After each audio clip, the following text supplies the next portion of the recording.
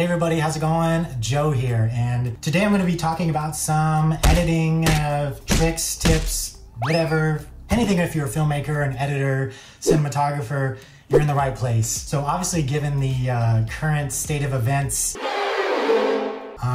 lot of you have lost a lot of shoots or had to like reschedule or whatever it may be. This is me trying to stay busy and maybe hopefully kind of like shed some light on some questions maybe you guys have. But again, I hope everybody's doing well, staying safe.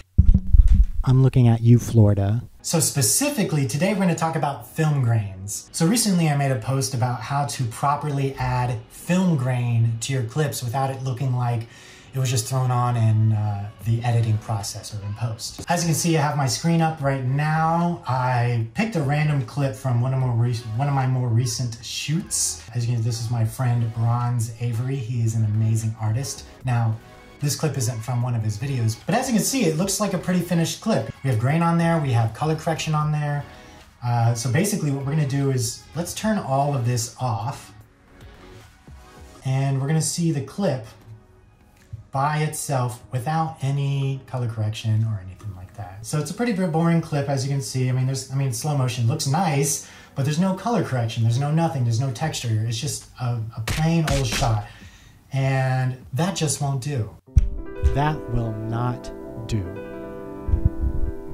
But anyways, let's start by turning this back on.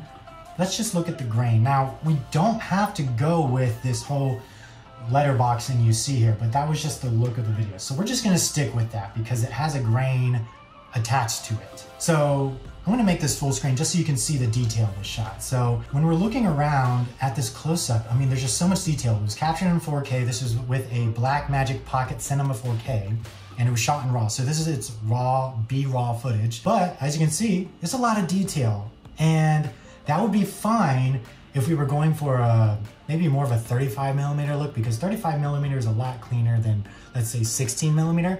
But right now, what's really in is that 16mm look, sometimes even 8mm, which is actually what this grain is that I'm using right now. So what a lot of people would probably do is just throw the grain on top. So let's do that real quick and see what it looks like. So obviously grain starts out looking like this because this was from an actual 8mm camera. And they just basically took it from, it's real grain, let's just say that. Anyways, I don't know the process. So you take the grain, then we'd set the blend mode to, I think this one is screen. Nope, not screen. Overlay? Yes, okay, overlay. Now let's just play that back real quick. And it looks okay. It doesn't look bad. But the thing that's pointing out to me is that, let's zoom in real quick and see this grain versus the rest of the shot. It's actually not doing a bad job, but again, this just looks too clean. The grain isn't matching the detail of the shot. So as you can see, all these pieces of grain over here, they're kind of thick, they're pretty chunky. You get all these little white specks popping up every here and there, wherever. But the actual clip is way too sharp. It was shot in 4K. What do you expect? There are two different ways to make this grain fit the shot more organically and make it look like it really was shot on film. So let's start with the first method. The first method would be to literally go straight to the video clip, go to your effects tab, type in Gaussian, I think it's Gaussian, whatever, Gaussian blur. Now you're going to drag that into the effect panel, and we're gonna just make sure that the repeat edge pixels box is ticked. You have to make sure. People, please make sure the repeat edge pixels box is ticked. Thank you. We're just gonna add maybe like 5 points of blurriness. So you're looking at it and you go, I didn't see really much of a difference. But let's look in a little bit closer. And as you can see, there's a little bit less detail in this shirt. And when I'm looking at this grain and I'm looking at these edges, it looks like it fits a lot better. It almost looks like the pixels are matching the size of the grain. The pixels are matching the size of the grain.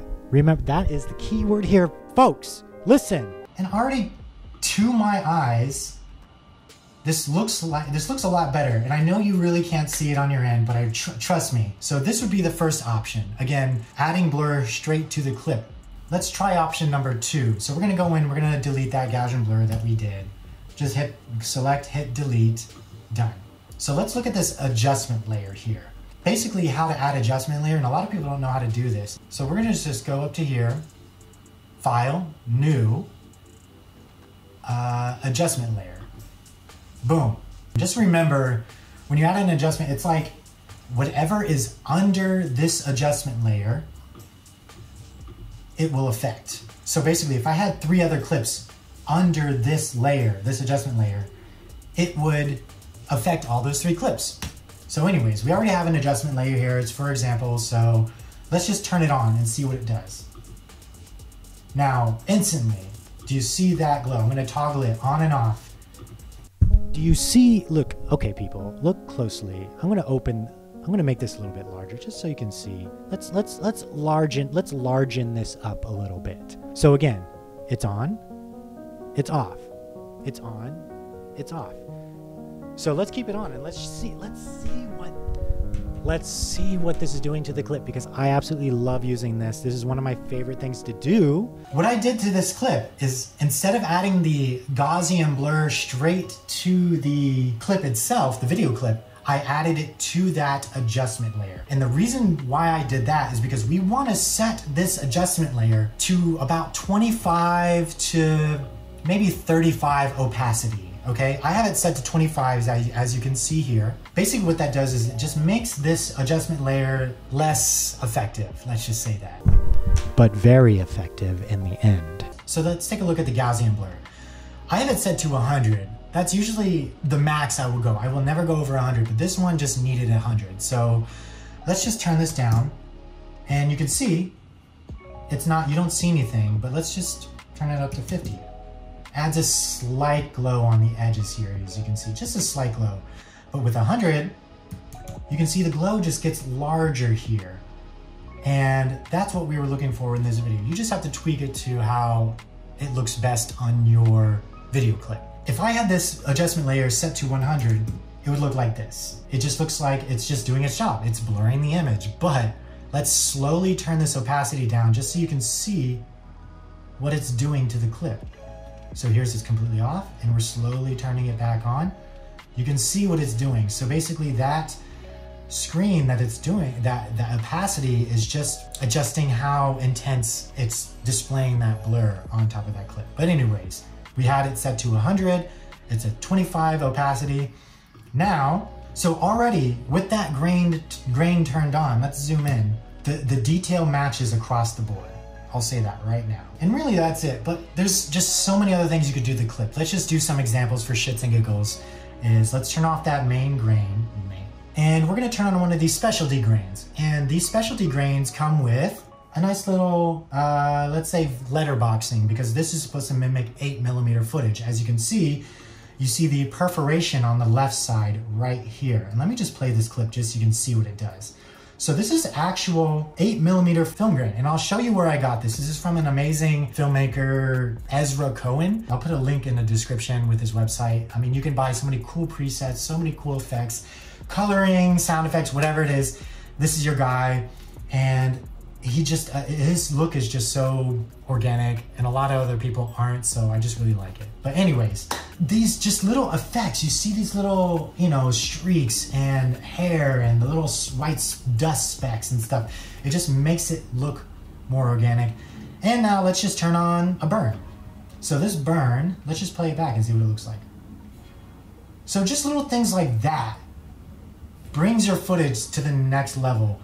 Minus trying to just take really, really sharp 4K footage and just throwing grain on it. There's a couple other things you can do to make that grain work better with your video clip. So again, try this out, try with your own clips, and let me know if there's any other questions you have or any other editing stuff. I have other videos I'm gonna be putting out later this week or maybe next week, who knows. Okay people, thank you for watching and stay tuned for the next one. Have a good day and start shooting. So have a good day and stay safe. Bye.